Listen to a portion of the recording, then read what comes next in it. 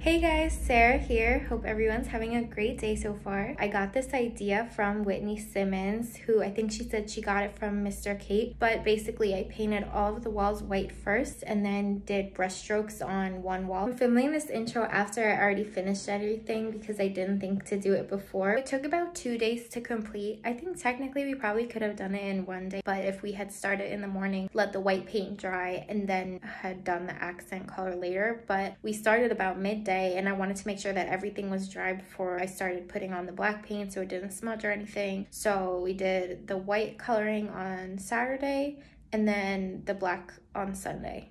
But just after having done it, some tips: definitely wear clothing that you don't care if you get paint on them. I learned that the hard way the first day. And for the accent wall, test your brush strokes on a separate piece of paper or cardboard if you have some, just to make sure that you like how each of them are turning out. I'm gonna link Mr. Kate's video on how to do this, but I didn't end up using makeup brushes, which is how she did it. I just bought a lot of different size regular paint brushes and I tested them out on a separate piece of paper and I went with the ones that I liked the best. In total, this project only cost me about $40. I'll link everything that I got below, but I got a can of white paint, a big can, like a regular size big can of white paint for the whole room, and then a smaller can of black paint because we only did it for the accent wall. You could really use any color that you want because anything matches with white, just depending on what you're going for and the theme of your room. And then they had like a sale, I think it was $9.99 on a whole set of brushes, the wall rolly thing, and then